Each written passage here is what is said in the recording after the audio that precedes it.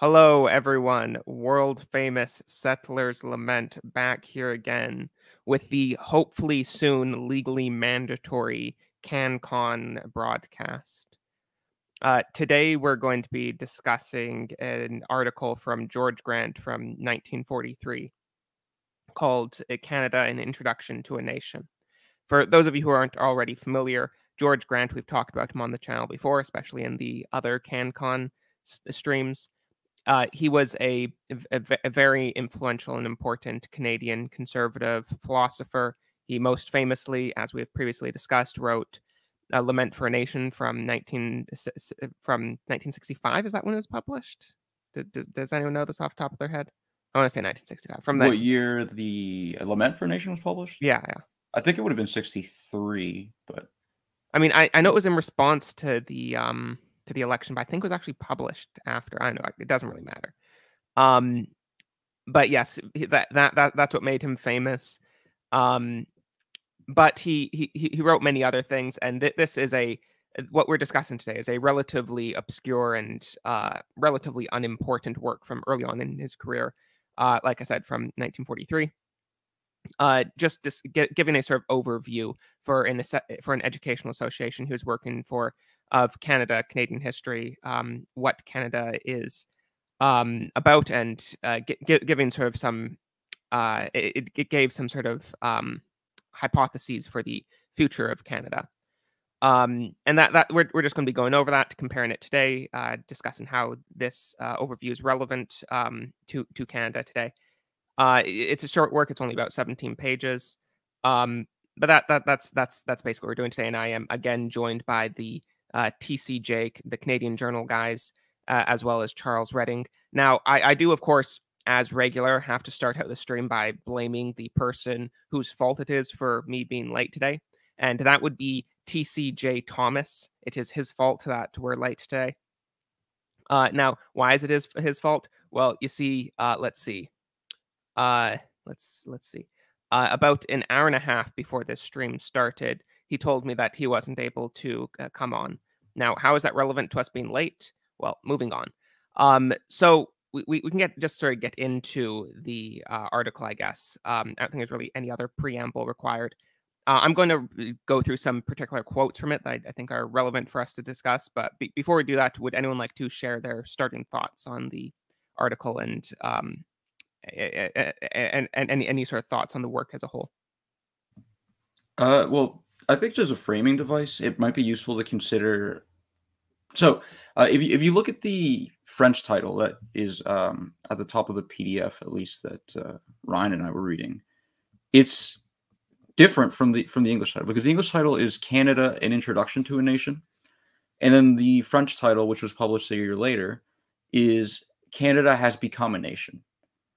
And so one could read this sort of as the birth of a nation, not to reference the movie, The Accidental Coincidence, but 20 years on, he obviously writes Lament for a Nation. And so you have like this 20-year time span where, as we'll get into it, you'll see Grant is fairly optimistic. I think he reflects something of the general view of the period. He describes Canada's various potentialities, and he expresses the sentiment that Canada will probably develop into like a major world power, or at the very least an influential country. But in the span of only 20 years, he writes Lament, and in there he's saying that, well, it's over, like the country's dead. And, people might not see it yet, but like what defined the country just no longer exists. And so I think it's going to be interesting to keep in mind the development of his thought over time, and to try and think about like what themes or what trends he was looking at that were informing the way he thought about Canada as sort of this major Canadian intellectual in the mid-20th century. Yeah, those are all good points. So I mean, I'll assume Charles and Ryan, you guys don't have anything else to add. I would like to wait until after your quotes to give some of my thoughts. Okay, sure. I limit it also where I think it's important to contextualize his 1943 essay with the 65 Lament for a Nation and see how his thought has developed over time? Yes, yeah, definitely that. I think that's one of the most obviously striking things about this piece, is that it's very optimistic for Canada's future, while the George Grant that we're generally familiar with is a very pessimistic figure. But yeah, I can get started with the first quote, and I'm just going to at length read off sort of the beginning of this piece, because I think it sort of sets the tone for what this piece is about. So this is going to take a little bit, but I'm just going to read like probably the first 1.5 paragraphs. A person coming to Canada for the first time may well ask what kind of country has he arrived in. If he has passed through the United States on his way here, he may feel that Canadians he meets are much the same as Americans and may wonder why they don't all belong to the same country. On the other hand, when he hears God Save the King so generally played and sees the Union Jack so proudly flown, he may wonder whether or not this is merely a British colony controlled from England. Let him, however, mention either of these possibilities to most Canadians, and he will be met by either anger or amusement. He will be told that Canada is neither dominated from the south by the United States nor from the east by England, but it is a united and independent country managing its own affairs.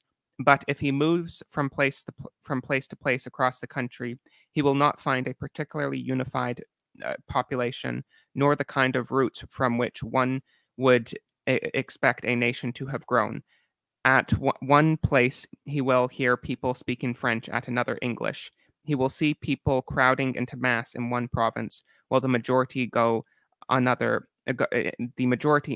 go to the Protestant churches. At one place, he will see the factory workers and the storekeepers of a large industrial town. At another, the cowboys and farmers of the prairies. So that's it for the first quote. So, I mean, as you can see, this is a common question in both Canada's current affairs and Canada's history. Is like, what unites Canada? What makes Canada like a real country? Why does Canada exist at all? What ties Canada together? As we've been seeing, these questions have clearly been asked for a long time, and they still are being asked. But there's a lot of things here that, I don't know, they don't necessarily sound shocking, but are certainly very different from what we're used to nowadays. For example, and this is, as those of you who are familiar with Grant's career will know, that some of these tensions he's talking about here are pretty much dead tensions today.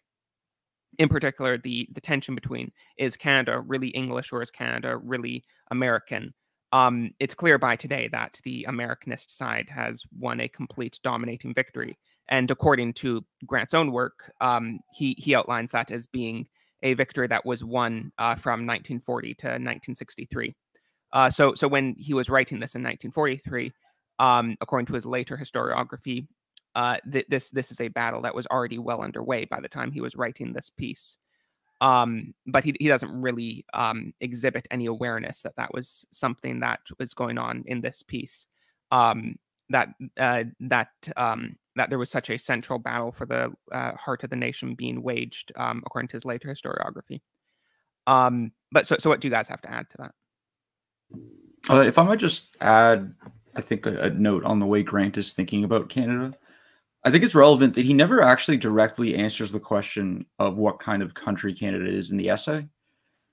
And I think this is because the essay as a whole is, in some sense, an answer to the question. And then it's also not really a question that you can answer from Grant's perspective. Now, this is my interpretation, to be fair, but my general impression reading Grant is that he's very influenced by German philosophy.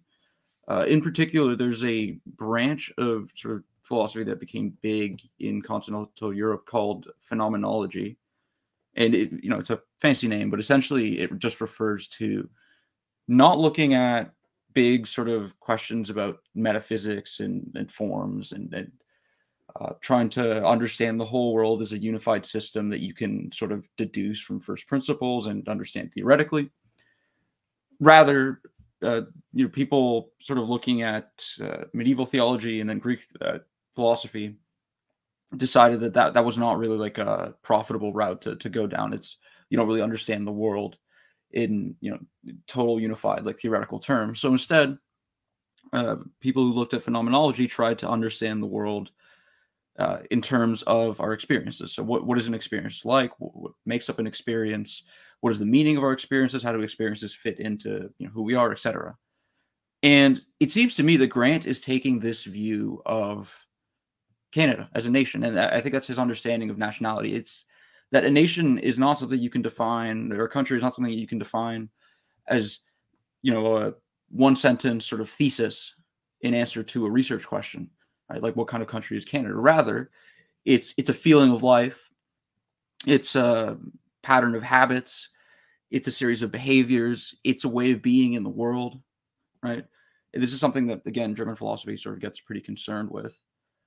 And so, in all his, you can even see in the way he describes Canada, right? Like, he gives you an overview, and he paints you an image of a rural Ontario town with, the farmers and the people who work in the logging industry who will go to church on Sunday.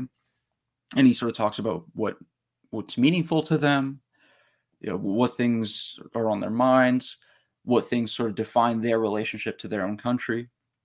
And so in this whole sort of narrative that he paints, he's sort of laying out a tapestry of life that, in my view, is his actual sort of answer to the question of what kind of country Canada is. And I think that this is important when you're trying to grasp his discussion of Canada in the Lament for a Nation later, because if it is true that what's informing sort of his view of a nation and an identity and a form of life is sort of this collection of lots of little small things, little experiences that sort of compose the character of a people, then that's what you're going to be looking at for what has been lost, right? There's not going to be necessarily a unified sort of theoretical answer where you can say, like, this, this piece of the puzzle, or this sort of element of the machinery is what has been lost, in terms of government or something like that, that has ended the nation, rather than the nation being this sort of, again, like, tapestry of all these different little individual elements in human life, in direct experience, is, fundamentally and irrevocably lost because of the historical confluence of events. Yeah, no, I think that's very well said, and yeah, I agree with that, most of that. That there isn't like a single ideological principle that you can boil down a nation to. That's sort of what makes views like the hyper-liberal view espoused by some Americans, that America is just an idea. That's what makes an idea of a nation like that being so inadequate, the idea that's purely ideological. If I can jump in here, I think there's another element of liberalism, even to the conservative account. The idea of modern nationalism, I think, we talked about this before, but it's still a departure from the more classical conception of the nation. You had a lot of multinational states where many different peoples were under one sovereign in the past, particularly in Europe, but also in different parts of the world. I think Canada is very novel because it recreates that state structure in a relatively unique way in the modern world. Most states that had other nations have made pretty strong attempts to stomp them out. France did it, Italy did it, Spain kind of still has them, obviously with its independence movements internally. But Canada is interesting, and this is backed up by a Supreme Court case, which I can't recall at this exact moment, but it has explicit collective rights that are acknowledged as belonging only to specific groups. So specific groups have unique relations with the Canadian crown, with the Canadian sovereign, whatever that may be contextualized as. And I think that's why Canada is an interesting proposition, because Canada is explicitly not a propositional nation. It is a state comprised of many nations who are pragmatically unified in pursuit of pragmatic political goals. They realize that membership within the Confederation is beneficial to them, and that is why they are members of the Confederation. Which personally, I think that's a much more honest and realistic form of politics than having these elaborate intellectual myths based on ideas, when realistically the United States is just a continuation of the English self-conception, the Anglo-Saxon tradition, with this lionization of Magna Carta and English liberty. So I don't actually think that the idea that the United States is a nation of ideas is even necessarily true. I think that's also wrong. But the modern unified national identity that a lot of people espouse is probably also incorrect. These ideas of universal rights, so on and so forth. We've seen, particularly with the United States, but also in Canada, the idea that universal rights can be guaranteed by charters, by constitutions, doesn't really hold up over time. Obviously, this is moving away from the substance of Grant's article, but I think that Grant in this 1943 article is picking up on the fact that Canada is explicitly multinational. He explicitly says Canada, aside from the Aboriginal peoples and the Asiatic peoples of the Pacific Coast, is composed of the French, the British Canadians, and then the new Canadians, mostly of whom are Central and Eastern European. And that is his vision of Canada at that period in time. Now, obviously, that's changed a great deal, but I still think this explicit acknowledgement that Canada is a confederation comprised of different nations. The idea of a Canadian nation, there might be a meta-Canadian culture that all Canadian nations can buy into and relate to on some level, but each nation is its own distinct thing with its own unique way of life, and as Denoso noted, its own unique way of being in time. And I think that's important to know. Yeah, no, I totally agree with that. Charles, do you have anything to add? Yeah, sorry. You contend that we're actually built on like an explicit rejection of like the nation as proposition, like in our constitution, where you'd expect to find like liberté, égalité, and fraternité, or life, liberty, and property in the American Constitution. You find POG. The only guarantee you get from the state is peace, order, and good government. The closest thing we get to a proposition ever is the preamble to the charter, which sadly is without any force. That's Canada is founded on the sovereignty of God and the rule of law. So yeah, I would just echo Ryan. Like we really aren't a propositional nation. We're just like pragmatic group of people that are mostly united by their desire to be Americans. Sorry, you said we are. Did you mean we are or we are not? We are, yeah. We're mostly just a group of people united by our desire to not be Americans, essentially. So we are a propositional nation. No, we are not a propositional nation. Okay, sorry, yeah, I got confused. No, sorry. Is my audio okay, by the way? Or because I have been having a little bit of difficulty hearing, but no, it's fine. Oh, it's fine. Okay, good. But yes, so moving on, does anyone have anything to add? I do have more quotes here, but I need to find one. Because my notes are not very clean.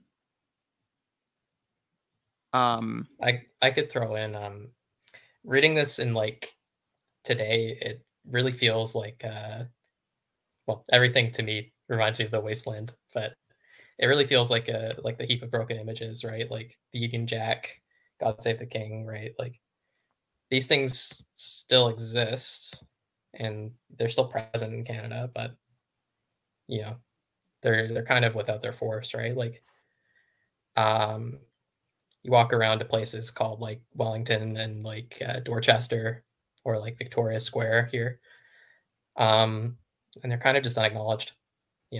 They're there, but they're kind of broken symbols that don't really have the same meaning that they did when Grant was writing. This is actually sorry. Oh, sorry. No. You want to go first? Yeah, I mean, I'll just make it quick. I actually think that's an interesting point because one thing I think I was telling Ryan after I read it, like the essay, was that I think Grant is generally quite perceptive in the sort of trends he notes and the different forces at play in shaping Canada, but he seems to sort of miss the sort of degree of depravity that was about to sort of emerge. Like, for example, I don't know if we'll get to this later, but he sort of talks about, well, the French Canadians retain basically their traditional form of life. They seem to be expanding across the country, but, they're mostly rural, mostly Catholic. Frenchman cares, I think he says, about his farm, his family, and his church. And, this is obviously somewhat ironic, I guess, because what would it be, like 20 years on? Yes, like around the time he was writing Lament for a Nation, you're sort of getting into the Quiet Revolution, where you see the total transformation of French Canadian life in Quebec, and you see the shift of Quebecers from being one of the most conservative groups in North America to being one of the most sort of leftist societies in the world, both in terms of the politics and then the sort of social habits and this kind of thing. And you see similar things with the other groups he talks about. Like, he does sort of acknowledge English Canada is more open to changes that are sort of affecting the cosmopolitan world order, but he again doesn't seem to see what would occur and be sort of clear by the 60s, which he does note in Lament. And all these old symbols, like the British Empire and God Save the Queen and this stuff, this doesn't really, like, it doesn't get thrown out. So it's not a revolution in the sense of like overthrowing the sort of explicit institutions, but it's just simply changing the meaning of all the symbols. And none of these things were really able to sort of preserve what was actually at the core of Canadian national life. And so you just see sort of the symbols become the symbols of like a new society. And so Canada just becomes like this revolutionary project.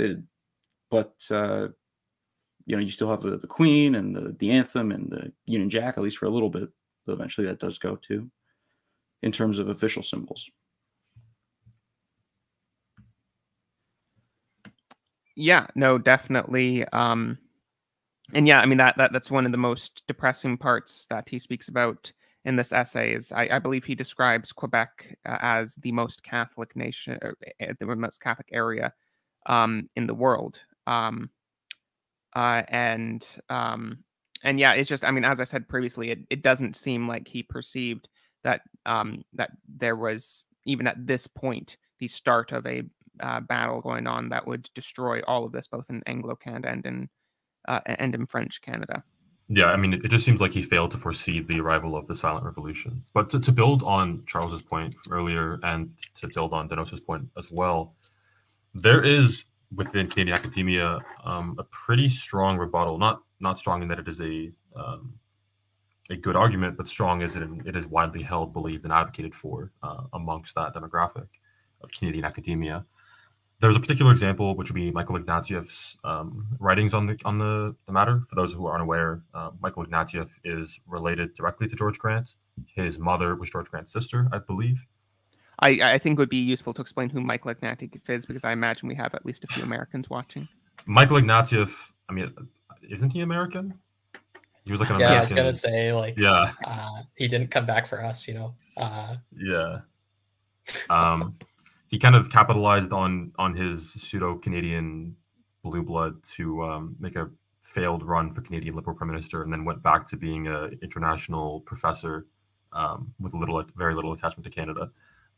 Not a very impressive person, not a very admirable person in any meaningful sense, had no attachment to the nation, was purely here for self-gain and prestige, but that is neither here nor there. So Ignatieff vocalizes in his article something that is pretty common amongst Canadian academia, where the criticism of Grant is, well, Grant, if you were so correct, then why did the 1960s begin the period of the revival of Canadian nationalism, which was marked by Pearson and Pierre Trudeau rejecting a lot of things like the Vietnam War, pushing forward the idea of Canadian nationalism as peacekeepers throughout the globe, the creation of the Canadian Charter of Rights and Freedoms, the creation of bilingualism.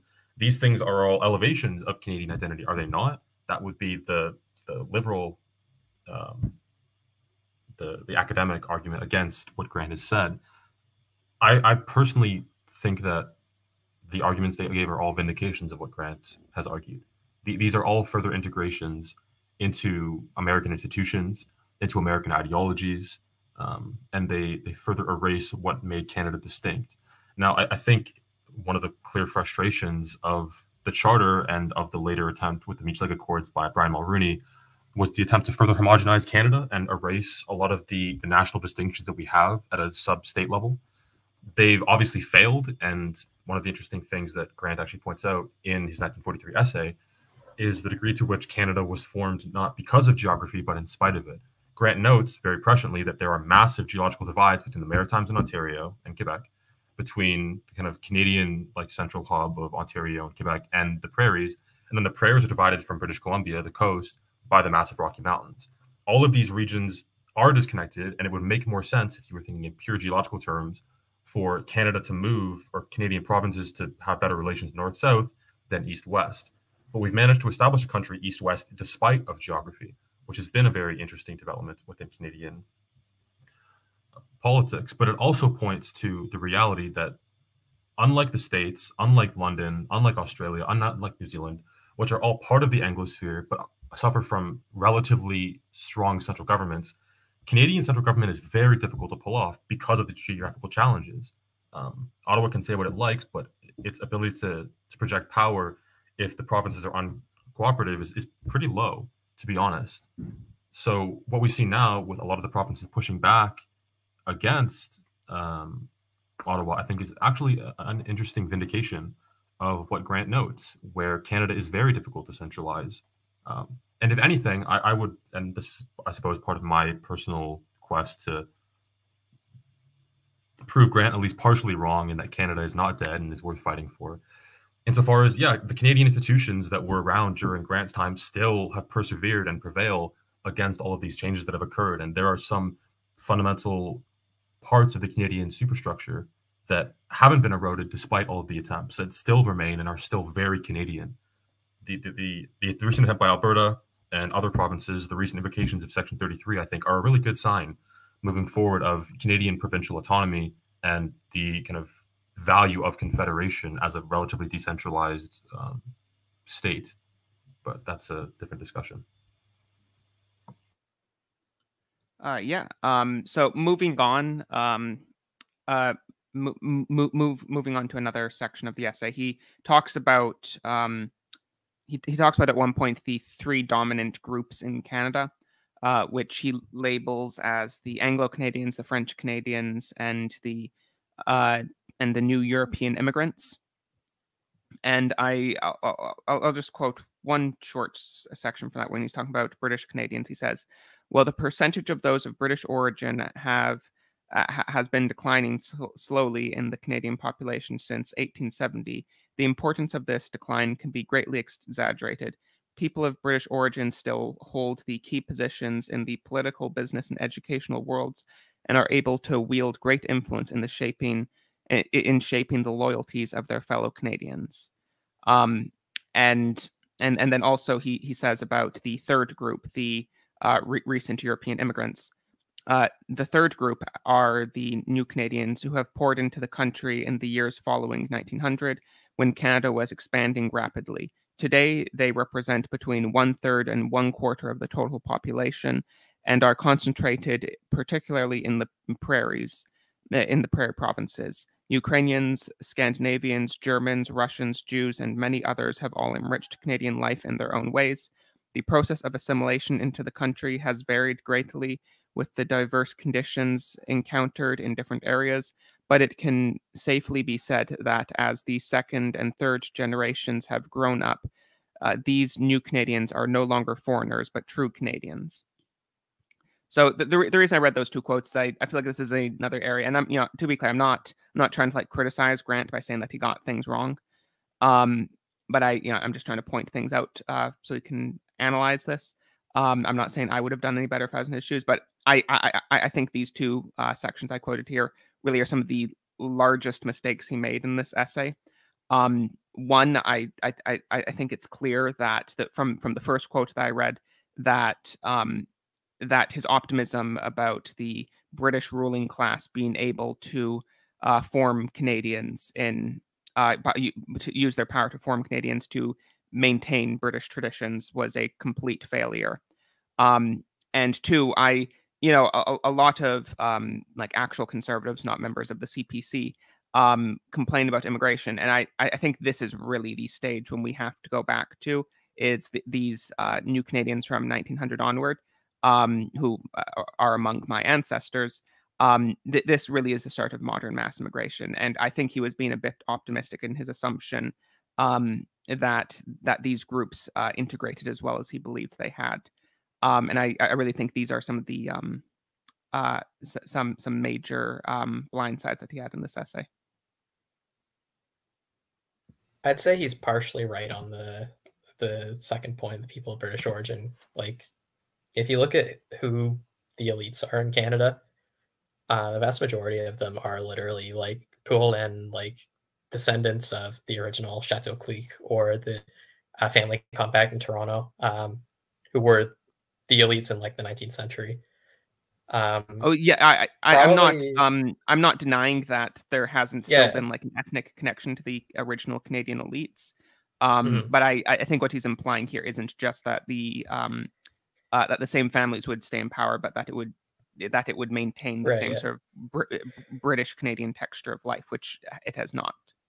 I think that's a blind spot that he corrects in Lament for a Nation, right? Because the Chateau Clique and the Family Compact both were very America oriented. Well, I'm less familiar with the Family Compact. As a Montrealer, I'm more familiar with the Chateau Clique, but they were like ones behind the annexation proposition. Well, they wanted to have Canada be annexed in the 1840s. So the Annexation Manifesto is what it's called properly. Yeah, that's correct. Thank you. Yeah. So I'd say he's partially correct, but there's the blind spot in that like the elites he's talking about aren't particularly attached to Britishness and weren't really even in 1940. So one of the things I wanted to bring up regarding, and I think this is more of a cultural issue, but Grant is, I think, half correct when he talks about the new Canadians and their assimilation. I think one of the big problems people have, particularly on the right now, with a lot of the, let's call it woke stuff, is their ancestors were obliged in large part to assimilate to mostly Anglo-Canadian sentiments, although like some of the Catholic diaspora, particularly the Irish and the Scottish Highlanders, obviously integrated into the Catholic part of Canada and became French Canadian. And I think a lot of these European groups did end up assimilating and becoming Canadian and abandoning their ethnic traditions and ethnic heritage in a large part. That was just part of the expectation. That was the deal, is you come to the country and you would assimilate. I think one of the issues people have now is that compact that their ancestors were held to is no longer being applied. And not only is it not being applied, but there are clear advantages being given on the basis of those who do not comply, which I think is a clear sticking point. The other thing I would mention is I think there's clear ethnic groups that have not, or have like continued to establish nepotistic bases. So for example, the Ukrainian lobby in Canada is extremely strong. Would be a good example of a group that's been here for a long time but hasn't really assimilated in a meaningful way. As someone that is of Italian descent, the Italian community in Canada is still pretty strong for the most part and does exist. Generally, they are Italian Canadians, but the identity is still there. So I do think there are some select groups that, while there was assimilation pressure upon them and many did assimilate, and you can talk about the nuances between Northern and Southern Italian, so on and so forth, but some did not, and there are dynamics that emerge from that have caused complications. Moving away from purely British descending Canadians and French descending Canadians to this new category opened up a whole different can of worms, where ultimately we're going to have to deal with some of the ethnic issues of continental Europe. Well, I think I mean, I understand what you mean, that obviously most of the European immigrants to Canada, they like, they spoke fluent English. They adapted to Canadian culture in a lot of ways. But I think the issue is that they never, that en masse, they never sort of gained the loyalty to historic Anglo institutions the way that that Canadians would have previously held them. So it's not, it's not that they all refuse, that the Germans all refused to learn English or something like that. And it's not that on a surface level, it wouldn't, that like German immigrants or most continental Europeans wouldn't have appeared to have been integrated into Canadian society. I think the issue is that they never really developed the sort of intrinsic loyalty to Canadian institutions that had existed previously.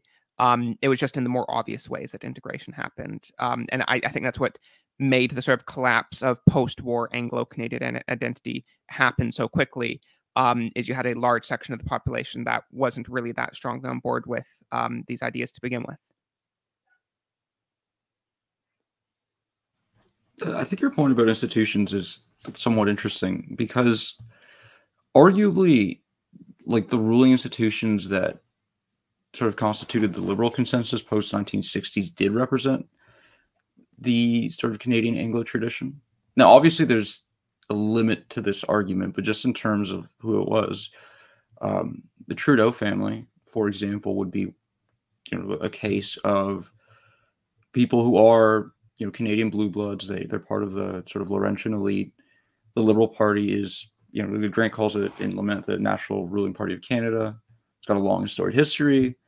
They've got all these major institutions backing them. And I believe, my understanding is correct here, that during Pierre Trudeau's government, he was sort of seen by Anglo-Canadians as sort of, their guy, like a respected statesman who sort of stood for the kind of country that they wanted to be part of. And conversely, I saw I believe it was sort of statistical research basically that they did looking at what sort of identifiers associated most closely with voting for which parties in an election.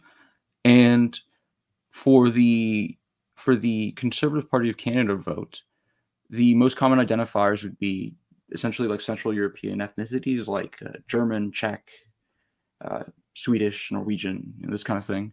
And then Lutheran, which is just the sort of religious denomination very common in that area of Europe. That's sort of, I think, in large part due to them being a large segment of the population out west. And that's obviously like a major sort of conservative voting area. But, it is interesting to consider the degree to which I suppose the Canadian tradition in terms of institutions and governance has been carried on just in its like liberal form. And, to what degree, what do we understand as integration, right? So like are, Lutheran Germans who are voting for the Conservative Party, is that more integrated or less integrated than, say, like an old Anglo family from Montreal who are big liberal supporters?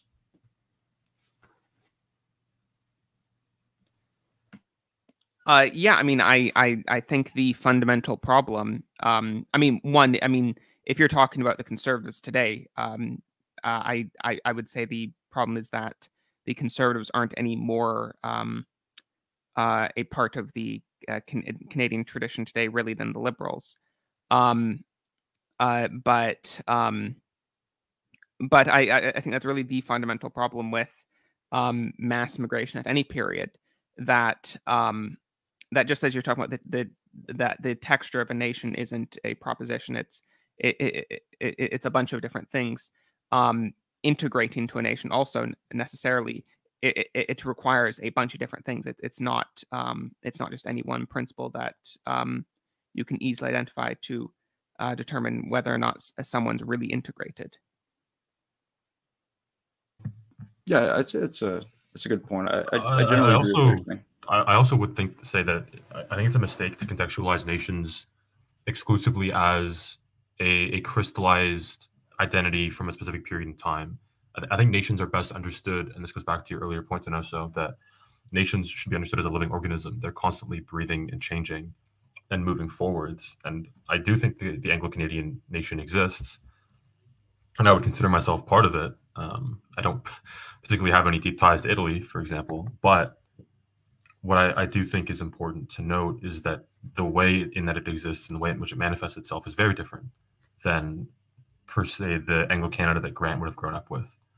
Despite being of the same origin and have a lot of the same priors and assumptions and ways of being, it does have differences. It has advanced in time. We are always changing. The world is always moving. And I think one of the things that is important to note, I believe this is a Hitchens quote, but But it is important to not be nostalgists. Something in our society has gone wrong, and that is what we're talking about, rather than simply the past will always be better than the present. Some decision that was made by a person went wrong. But Anglo-Canada still exists, despite what is being said. So integration, certainly, it's something to be discussed, but I think there has been a lot of integration. For example, like Dutch farmers in Ontario, I would say are probably fairly integrated into the Anglo-Canadian tendencies. Same with a great deal of the Central Europeans that settled in the prairie areas. But again, this is all minutia. But I think it's worth noting. I think these nations are still alive and still breathing, and they just there's a tendency to focus too much on empirical definitions and strict empirical confines. We want to draw boxes around all of these things, and if we can't, we assume they don't exist or are incoherent. But I think it's very difficult to properly define a nation in explicit terms. Even to define it in specific time, looking backwards is difficult. The ways of being, the ways of speaking, these are all surface level. It's how do you engage with life? How do you marry? How are your manners interacting? How do you engage with elders? And that changes constantly. It's always in flux because they're alive. So this is a little bit off topic, but I think it's worth noting. Well, I actually wanted to bring up sort of an earlier point that was touched on the question of symbols, because I think it actually ties into what you were referring to, Ryan, with the bad arguments proposed by various sort of academics in response to Grant. Because essentially, I think they're all relying on the same sort of premise that if you have symbols that represent something that's called Canada,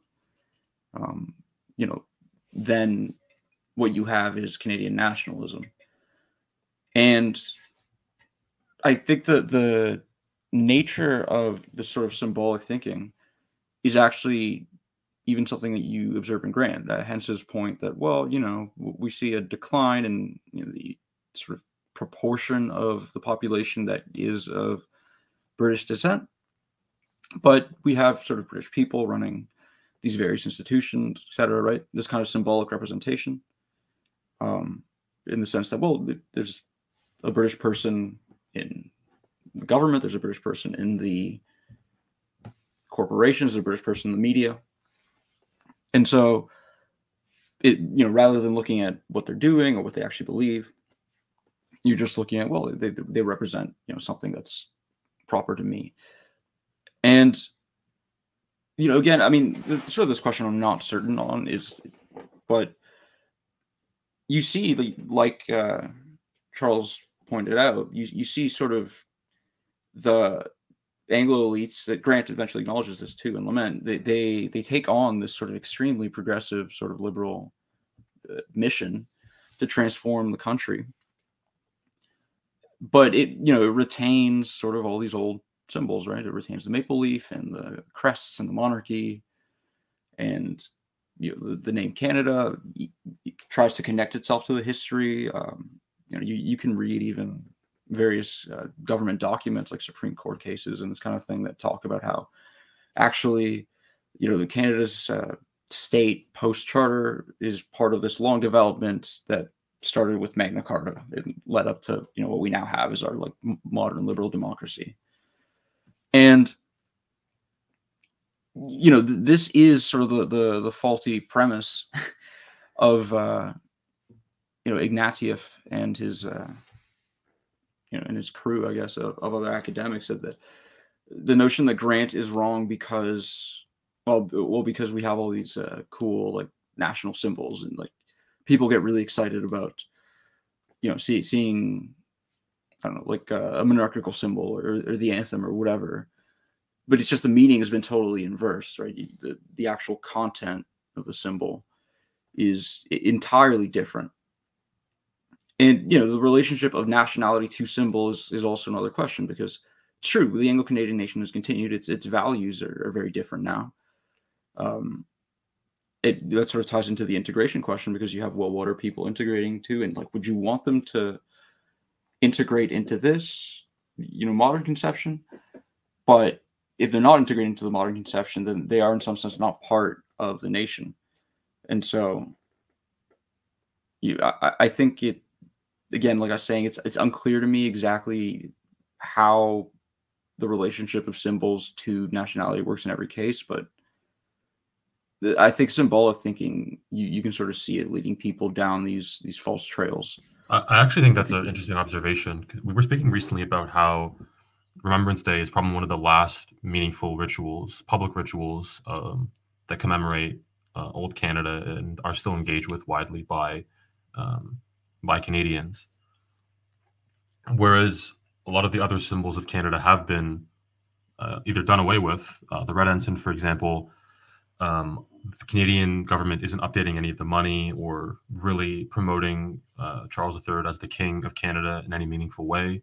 But then you have the maple leaf and the bars, the red bars that are taken as this symbol of universalism, as post-nationalism, at least by the government. This is their explicit statement in their academic writing. So the symbols are valuable, though I would wonder if symbols and aesthetics are how the majority of people engage with politics, because it's an efficient heuristic for them to digest ideology and rhetoric in a very immediate way. Like for example, the prevalence of I don't want to go into like an academic discussion of memes, but I think it's worth noting the way in which kind of graphical representations of ideas become so popular is because they disseminate ideas very quickly and very effectively without saying a lot of words. It's not hard to digest a meme when it's like an ugly person and an attractive person, and the attractive person is saying your idea. You're like, oh wow, that like makes sense. Like, isn't that great? So I think that it's very easy to hijack symbols because people will still intuit them as perhaps something different, which is why, and certainly the monarchy is important, but I think people support the monarchy and then turn around and talk about being like right-wing socialists or Fabians or whatever, things of that nature that become pseudo-common in red Tory or high Tory circles. Not that these are meaningful factions in Canadian politics, but it's still the intellect of tomorrow's youth is important to understand for the beliefs of tomorrow's kind of working elite. If I might add, there was something of a funny example of exactly what you're talking about today, actually, with the Canada versus Croatia game, because after Canada scored its goal during the match, I don't know which publication it was, but some Canadian publication released the image with the headline, this heritage moment, and the Canadian team, I think, is significantly, I don't remember exactly like what the proportions are, but the Canadian sort of soccer team is composed significantly of people who are immigrants or the children of immigrants. And so the sort of subtext there was like, yeah, Canadian heritage is, these immigrants who sort of become Canadian and then now look at representing our country on the world stage. Now that didn't turn out so well. Obviously, Croatia won that game. So, maybe a strategically bad play by, this Canadian publication, but,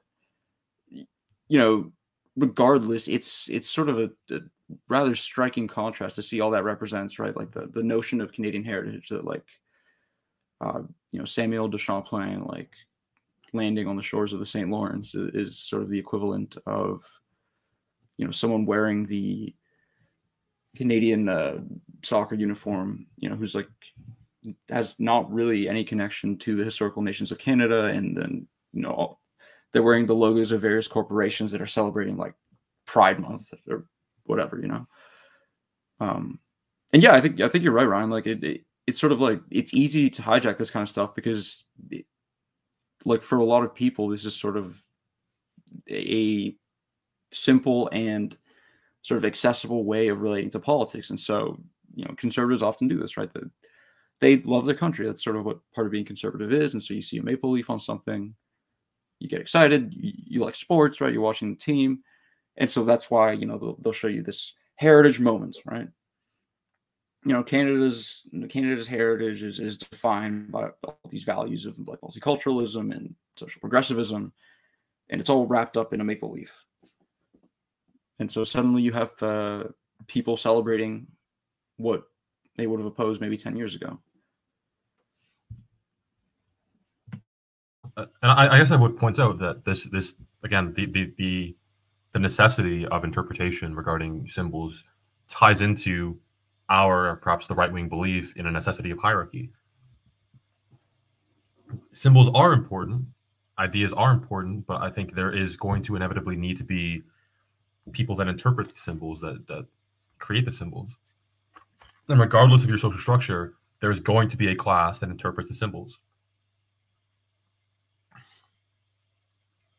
Yeah, no, I mean it's nice that these traditional Canadian symbols continue to exist, but they generally don't have the same meanings that they used to have. Like I just saw a discussion on Twitter about this earlier about the Canadian flag and how the modern Canadian flag, how the red and white are traditional Canadian colors. St. George's Cross, all that type of stuff. And yeah, that's fine, but that's not how most Canadians understand it. They understand it as, as you guys have said, as a symbol of progressive values or as a symbol of peacekeeping, as a symbol of modern Canada. They don't understand it as something related to the Anglo-Canadian tradition.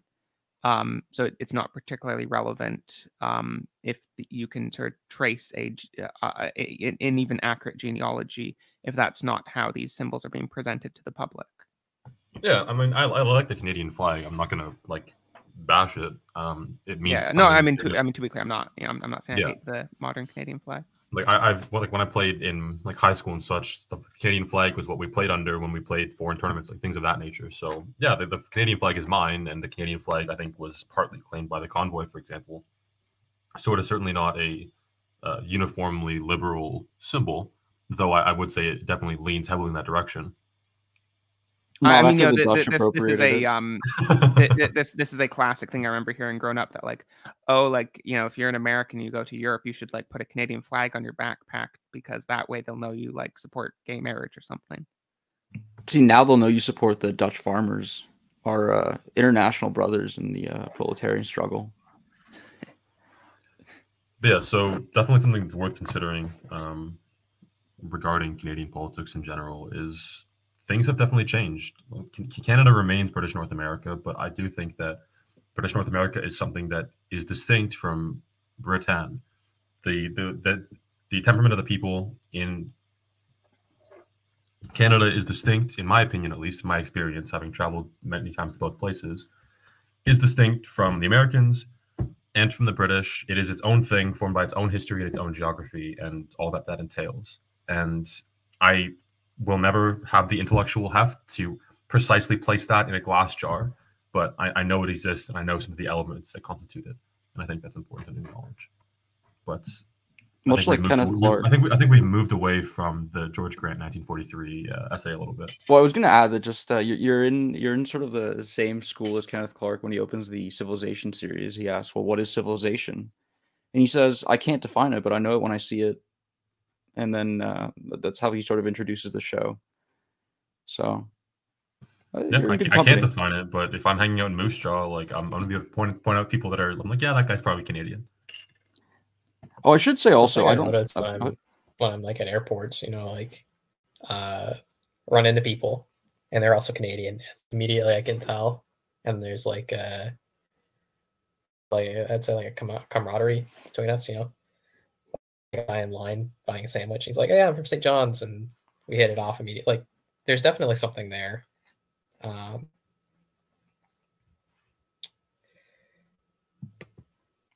Yeah, I mean, it's I guess not to get too much into German philosophy again, but it's sort of seeing yourself in other people. This kind of the development of the self-conception sort of emerges through the development of the national conception and all that. I should say though, I don't know, Settlers Lament, if you wanted to go through some other quotes, but I did have something to refer to regarding the sort of shift in politics that is described, the way Grant describes Canadian politics in this 1943 essay versus the way he describes Canadian politics in Lament for a Nation. Yeah, sure, go ahead. I mean, I did have other notes and stuff, but Honestly, everything else all the other quotes that I had have already been the essence already been discussed. I don't feel like there's much of a point in reading them out. Okay. So yeah, I think actually this sort of ties back to our discussion of nationhood, but I think sort of what was interesting to me is what Grant describes as Canadian politics in the 1943 essay is very much just a British sort of parliamentary political system, very standard. He says you have the two traditional parties, which are the Conservatives and the Liberals, but there's really not much of a difference. The main difference is the Liberals are against tariffs and they want some more independence for Canada within the Commonwealth. And the Conservatives are for tariffs and they want Canada to sort of stick more closely with the imperial government in London. And, he says some of the economic troubles had given rise to the, I think, Cooperative Commonwealth Federation, CCF, which I believe later developed into the NDP. And he says, but overall, the politics aren't really too contentious. Honestly, the parties don't even really have well-defined ideologies because they're all big tent parties. They want to appeal to as many people as possible. And so their main goal is to not be too offensive. He does say that with the end of the war, parties will have to develop more firm, sort of crystallized ideological positions in order to deal with the coming crisis, which sounds a bit ominous, though he was definitely correct, both in the sense that politics became more contentious in the decades sort of following the writing of this essay, and also that Canada did indeed face sort of multiple crises. So I think it's interesting that by the time you get to Lament for a Nation, he's describing politics in these existential terms, right? That the Liberals represent subjugation and death, and that the Conservatives under Diefenbaker were sort of like this last hope for Canadian civilization. And to me, at least, that sort of mirrored the sort of death of consensus politics from the early 21st century to the rise of populism that we're seeing now. Populism specifically from the right. I should sort of specify there.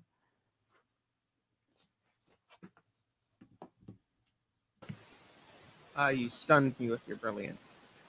Yes, definitely that's something I noticed is very striking. The way that, as you said, in this essay, he notes he describes the Liberals and Conservatives as being basically the same, which again, it's not just that he believes that changed afterward.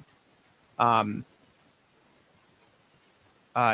I'm getting a note that my mic is static. Is it still bad? It's sort of staticky. I mean, it's not too bad. I guess one other thing I would add is it's sort of in my view the birth of a culture war, or like the culture war.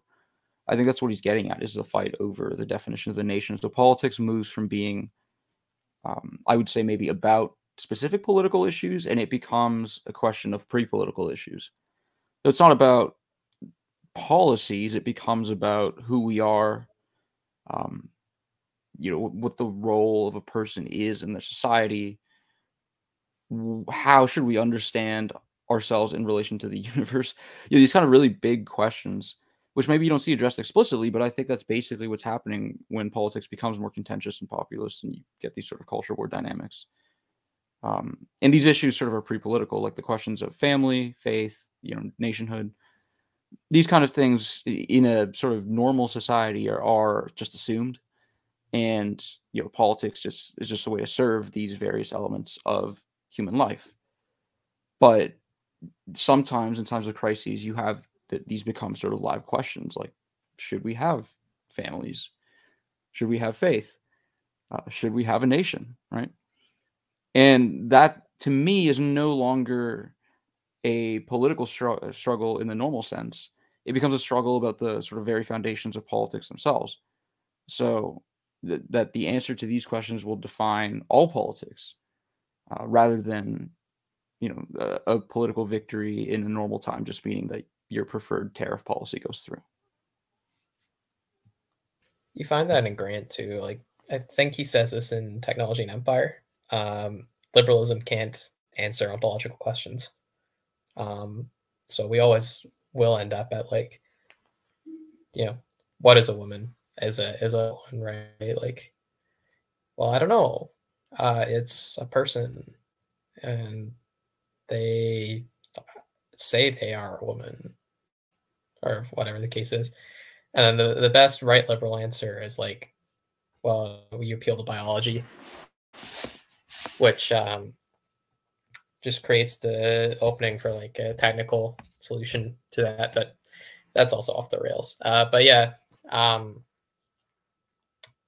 that we are getting to like pre-political questions is something that Grant does pick up later. And also I think, like, without doubt, is where we're at right now.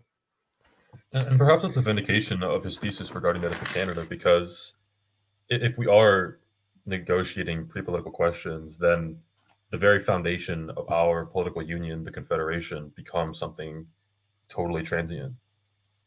If we don't even know what we are, like, how can we know like what we are fighting against? Like if we can't decide as a culture. And there's still some element of not wanting to be American, sure, but to what degree does that kind of survive the coming crucible where whole sections of our society just completely hate the other section and are willing to use pretty aggressive means to do so? You have the Alberta sovereignty movement, whether that ends in independence or not is a whole different thing.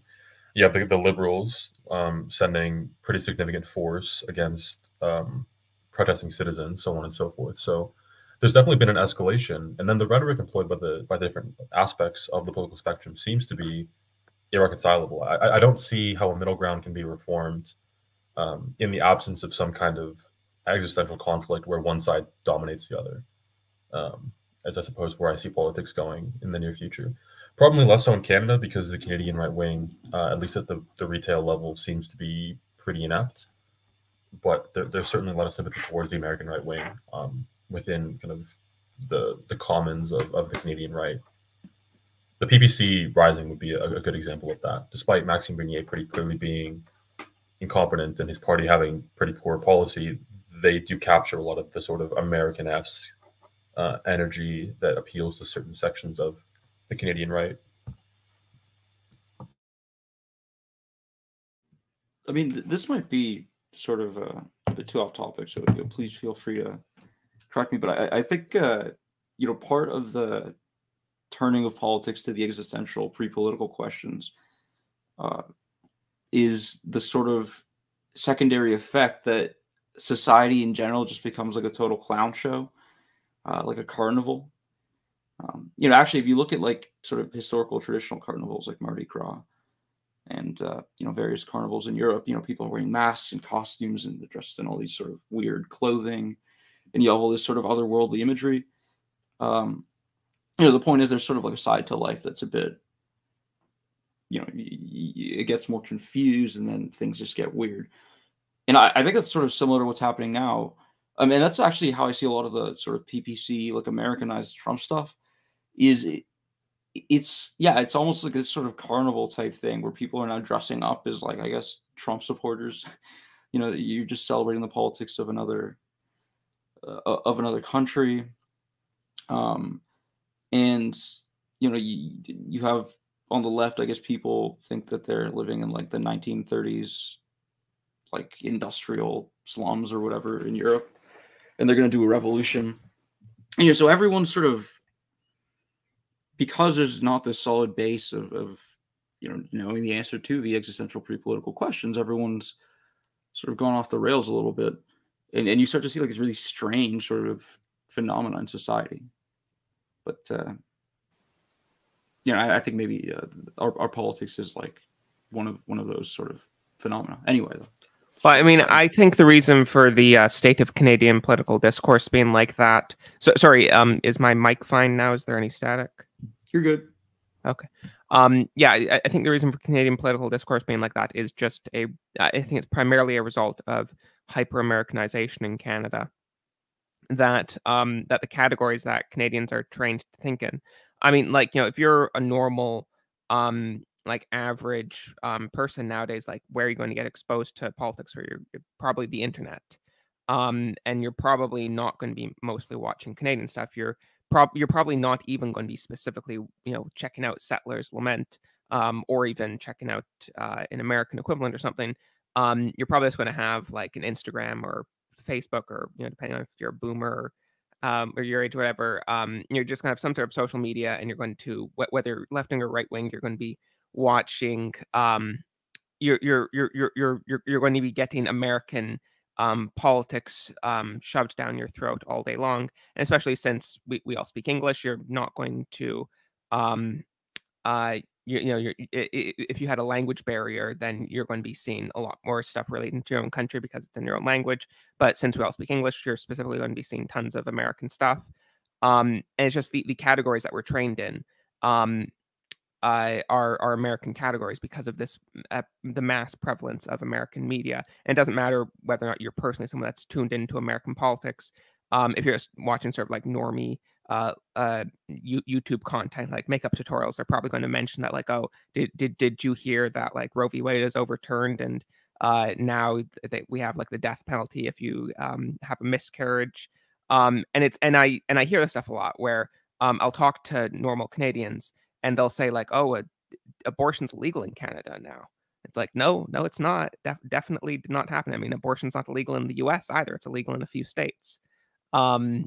But it's just that our politics is dominated by Canadian discourse, so or by American discourse. And I think that's the main reason that, like, when Canadians wanted to rise up against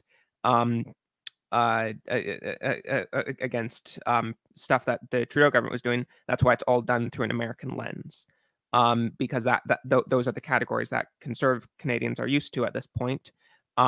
And similarly, when left-wingers want to do left-wing political activism, the only categories that they're really used to are left-wing American categories. I will say one sort of nice effect of the, I guess, political LARPing is that you see lots of maple leaves in the Netherlands. People sort of using that as a symbol of freedom. So, there's a silver lining to postmodernist world. I mean, I don't think it's even that hard to change. We were looking at public opinion polls over decades recently in our kind of pre-show chat, and it's pretty interesting how quickly opinions can be changed just by a slight change in elite rhetoric and some slight changes to media. Like, I really do think people overestimate how deeply ingrained most of these beliefs are. As early as the 1990s, yeah, I mean, I certainly huge agree with parts that. I mean, of Canada were opposed to abortion. Hell, Morgan Toller was literally incarcerated and found guilty multiple times for his grievous acts. So I'm very skeptical about these things. I think the current elite of Canada don't really have any meaningful beliefs beyond post-nationalism. They might have some education in the history of Canada, but I doubt that as well. I would be very surprised if Chrystia Freeland could lecture you in any length about kind of any meaningful Canadian history or philosophy beyond Brian Mulroney, but that's neither here nor there. So yeah, there's no elite that are willing to lead away from the States, so you just have everyone in Canada preoccupied with the Americans. But that could be very easily changed. Yeah, I mean, I definitely agree that I think that's one of the clear things from social change that have happened over the past century, that attitudes on many things can change rapidly. I mean, I do think the degree to which these things affect you directly counts also. I think that's why, for example, attitudes in most Western countries against immigration is strong. Your mic's definitely blowing up right now. Okay, sorry. Yeah, I have earphones in, so that was loud. Yeah, I thought there was an explosion going on over there. Okay, I was like, now you're good. Yeah, you're fine now. Sorry, continue. Yes. So I think that's why, like, generally speaking, in most Western countries, there's usually pretty popular anti-immigration sentiment because it's something that affects people a lot more directly. But on these, like, mainstream hot button issues, abortion, gay marriage, especially gay marriage, where I remember AA did a while ago, a couple of years ago, a video in response to another YouTuber who had claimed that the 80s in the UK was the gay decade. And that this was just blatantly false, that in the 80s, the vast majority of British people believed that that sodomy was a sin. The vast majority of people did not we're not okay with it back then. And if, today, of course, that's the exact opposite. But he was just doing that as like a way to emphasize a point of how like even the historiography we have of this can change our mind so rapidly.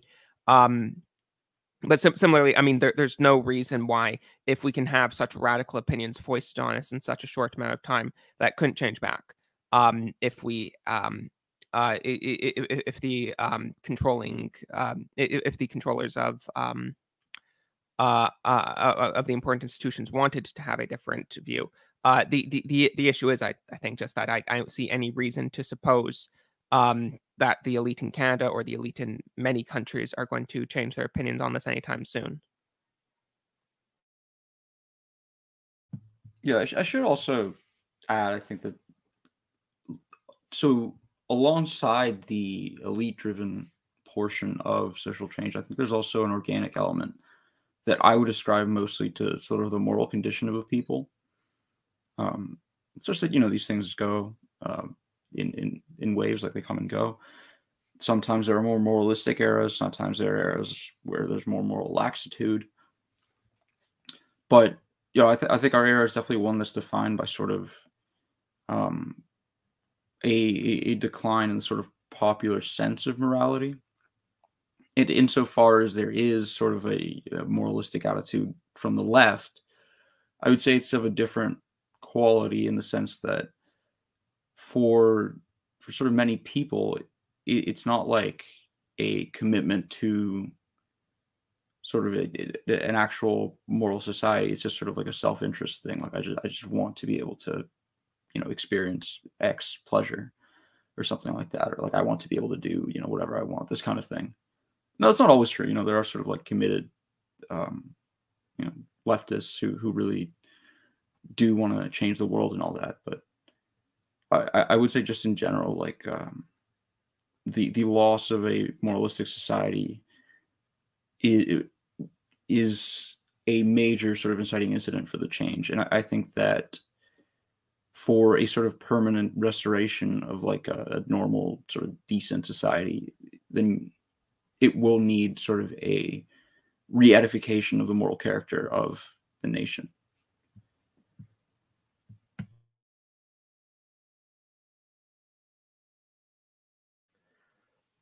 Yes, so true. I don't really have much more to add. I'm hearing that some of you guys have to go soon, so if you guys don't have anything else to add, we can wrap it up. Yeah, I think we can start the wrap up and just give final thoughts. Okay. So does anyone have any final thoughts they'd like to put out? I suppose I'll start. I think the transformation of Grant's thoughts between 1943 and 1965 is pretty prophetic. Despite criticism, Grant's writing in 1965 remains true, and a lot of the insights that Grant had in 1943 demonstrate how rapidly Canada changed over that period of time, and it was by no means predestined or inevitable, as I think some people might assume, but was the product of a great deal of decision making that prompted Grant to really despair and write the book that he ended up writing. Regarding Grant's ideas in 1943, yeah, Grant was correct. Canada is not a nation state. Canada is not a nation of ideas. Canada is a confederation of different peoples that are brought under the same flag for the pursuit of pragmatic ideas. That's at least my understanding from my learning of Canada. Grant was correct in that our elites, both political, media, and economic, have been subsumed into the American, not only economic system, but ideological system as well. Something that is similar is happening to Canada at large. The perhaps light at the end of the tunnel would be that despite all of this assimilation, a lot of it deliberate, into the American sphere, into the continental system, as Grant would have called it. The Canadian strata, the idea that Canada cannot be centralized because of its geography, its vast ethnic differences, so on and so forth. Those systems remain despite the antics of Ottawa, and I do think that's heartening that the spirit of Canada manifest in the convoy, in the Albertan sovereignty assertions recently. I think those are actually good signs for the future of Canada and the preservation of the Confederation as a collection of sub-state, pseudo-autonomous provinces.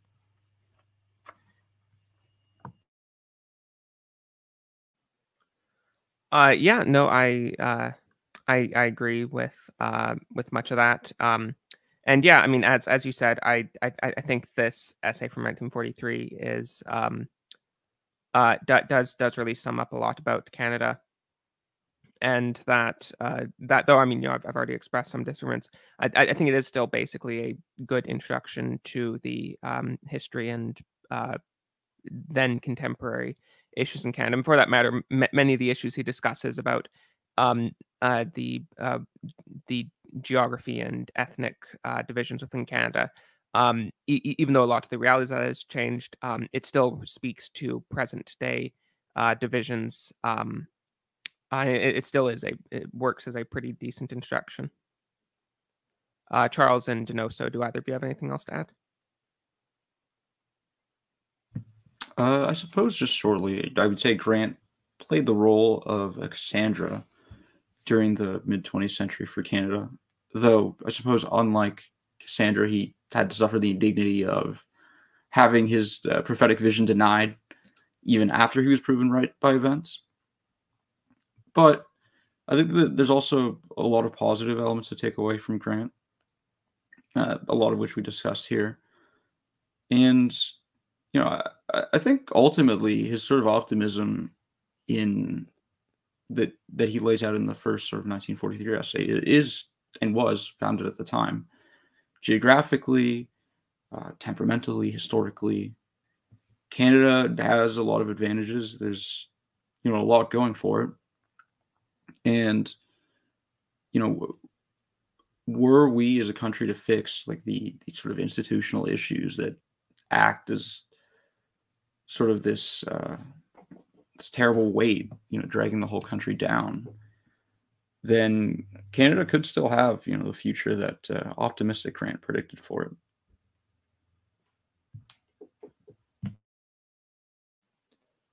So true. Charles, do you have anything to add?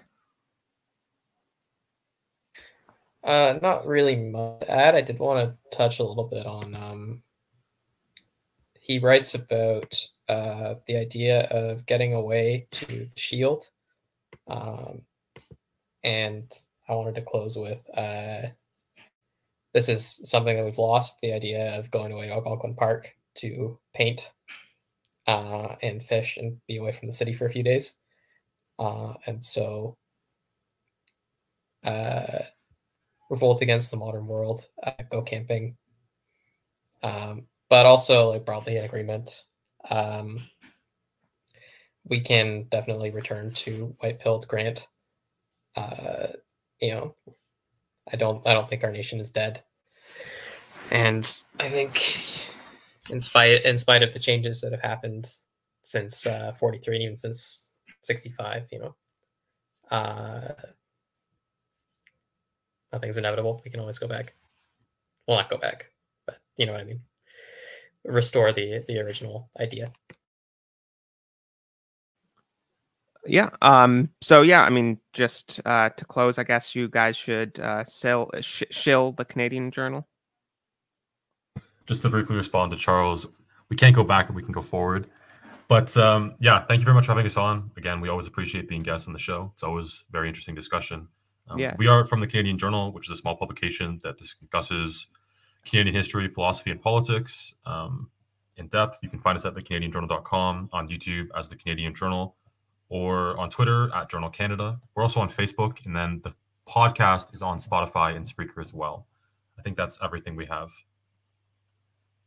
Yeah, yes, and the Canadian Journal is very good. I'd highly recommend everyone to check it out, subscribe, favorite the webpage, all that stuff. I have the YouTube channel, the website, and the Twitter account all linked in the description. So please do, especially if you're Canadian, check them out. There really isn't that much good conservative Canadian content out there. So gotta support it while we can. But yeah, I mean that's basically it for today. Thank you everyone for joining us, and God save the King.